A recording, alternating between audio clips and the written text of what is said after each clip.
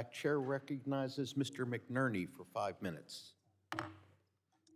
Well, thank the chairman.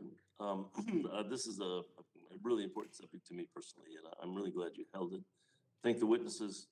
Ranking Member Latta and I co-chair the Congressional Wi-Fi Caucus, and I've long advocated expanding unlicensed spectrum in our national spectrum strategy. Mr. Geist, how do we ensure that the unlicensed spectrum is not overlooked as the commercial interests push for more spectrum availability? Thank you, Mr. McNerney, for the question. The main way to do it is to recognize that the successful way to effectuate our spectrum policy is to make a variety of access regimes available as we look at spectrum bands. As has been noted here, the 7 gigahertz band, that is a great opportunity to expand on our unlicensed work.